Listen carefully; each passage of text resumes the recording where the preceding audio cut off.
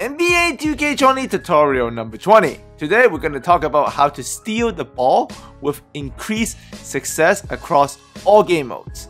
We will study in detail when to go for steals so that you can give yourself animation advantages against the offense every time you go for the plug. So if you enjoy my tutorials and you would like to see more, make sure to click on the link above for my all 2K20 tutorials playlist, where I guarantee you're going to find more videos to improve your game and, most importantly, have more fun.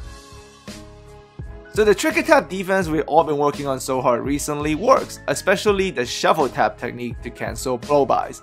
But today we're going to take it up a notch, and we're also going to learn how to get steals out of these animations. So proper timing can help you gain steal animation advantage in 2K20 this year.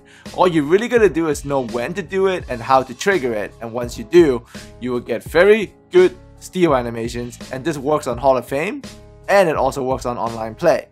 Shout out to my man Tak, who is a two-way slasher. As you can see here, he's going to provide us with some online steal gameplay with the techniques I've showed him, and he represents the Pro-Am team Farewell, who has a ridiculous 3v3 record of 303 wins to 35 losses. So Tak is an excellent defender, and you can see he's actually using the techniques I'll be showing you guys here today to figure out when to read it, when to go for steals, and how to pluck the ball loose. Alright? So shout out to Tak for the online gameplay of the steal techniques, and you guys will actually see me work with Tak a lot more throughout the course of this year, so very excited for that. But let's get to the steals. So make sure to review tutorial number 17 to learn the trigger tap defensive techniques. Those are essential in increasing steal efficiency. I also suggest review tutorial number 15 and 18 to learn the best defensive settings that complement these steal techniques for you if you're looking to, play in 5v5 games and not just, Pro-Am 3-on-3 games. A lot of you have been asking me this, so it's actually, I want to clarify it here before we get into the steals, is that the shuffle tap technique is you rapidly tap L2 and R2 alternatively, so one after the other to shuffle your feet. That's how I do it, not together. So it's L2, R2, L2, R2, L2, R2 like that. Like alternatively, one after the other. That's how you cancel blow-bys. Sorry I didn't do a good job explaining that initially, but let's talk about steals. So, and you're gonna need the shuffle taps to do the steals. That's why that's important. So, before, I've told you guys, so you saw my Beverly do the shuffle taps there. The dotted circle you see by Kemba here, before I would teach you that if you see the dotted circle by the handler, slow down, right? But actually what it also means is it actually comes with a chance to steal. So as you can see here, I'm doing the wall up trigger because I'm trying to slow down from the shuffle step because I saw the circle. The great defensive settings are kicking in. You can see Kawhi's coming over to help. And because I'm in such good position on ball as Beverly, and my settings are effective with Kawhi coming over to help, I just pretty much got the steal just by default because of great positioning. So you can get steals just simply doing the trigger tap techniques I showed you guys. Your positioning is actually often what's going to get you the steals. You can see here again the switch settings I've showed you guys from tutorial 15. It gives you great positioning, so it actually gives you body bump steal. So you can see Beverly is about to switch on to Jaylen Brown here, and because of that excellent switch angle from the setting, that's just a clear body bump in the way steal. So that's a steal from settings, but once again by position. So here you can see me doing some solid tracking here with a Beverly. It's very solid tracking taps, getting into Smart's way. And just by default of being in such good position, once again, my body knocked the ball loose. I didn't get the steal there, but positioning got the ball loose.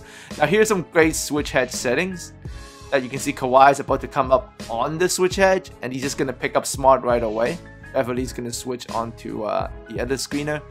Kawhi picks him up, great shuffle taps here, and right here, during the shuffle tap, is where you want to be aggressive and punch the ball out. Like if you see this kind of body positioning and animation, click square or right stick down and get the ball.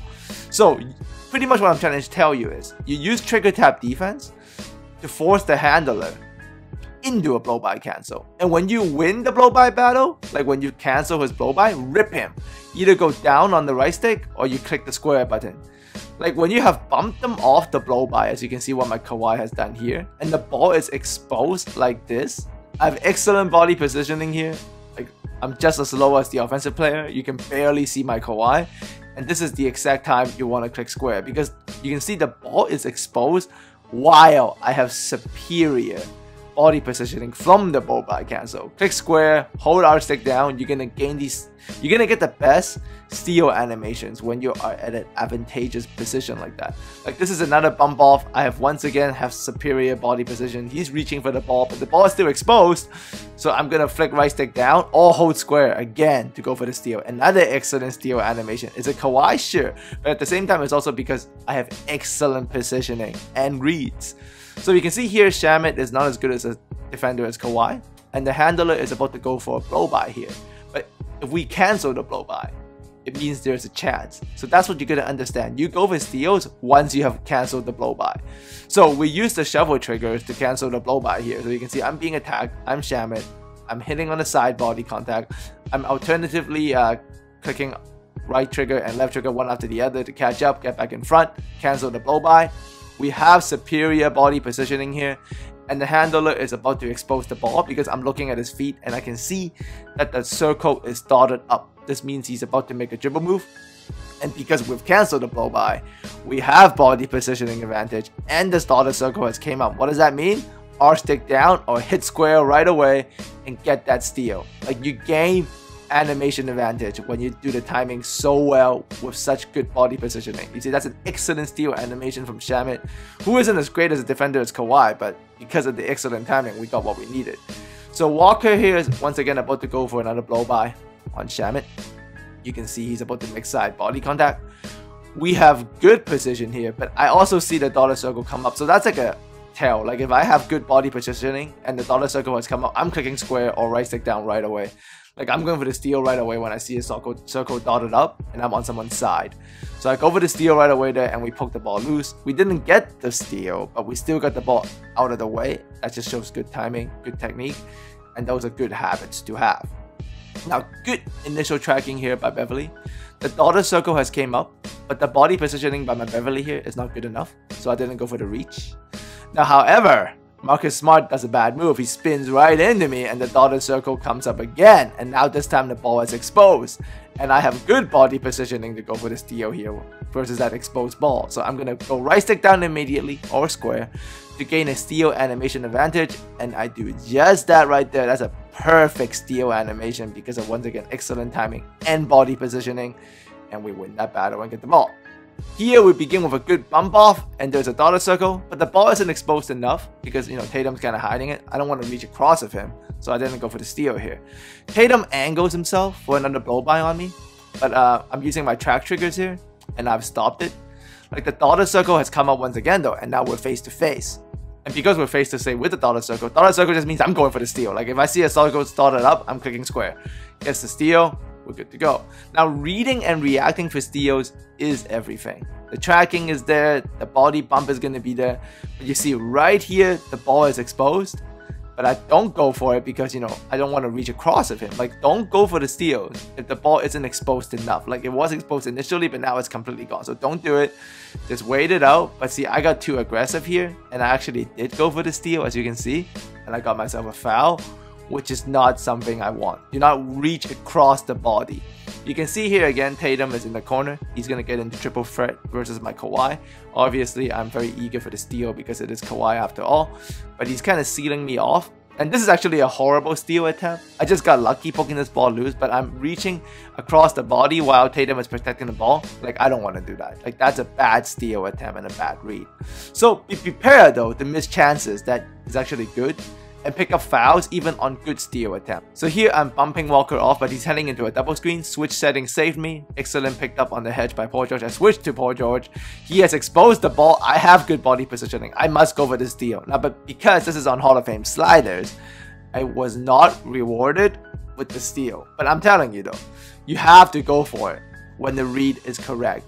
Are you going to get a steal every time? Of course not. The game's not like that.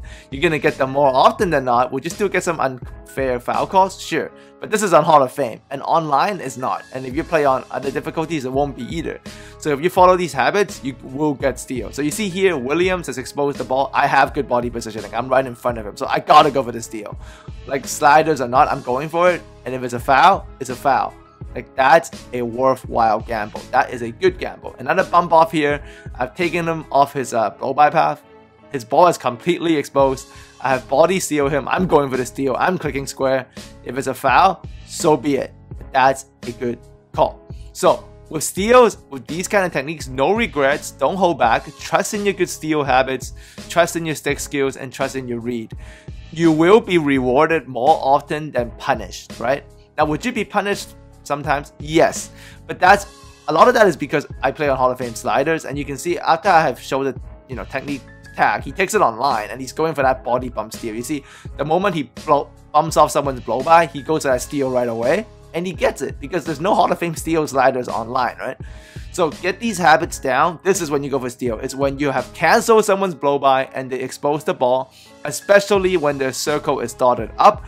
You just click square as the circle dots up if you have body positioning. Do not hesitate. Cancel the blow by, go for the steal. You will be rewarded with animation advantages more often than not if you get the timing down, right?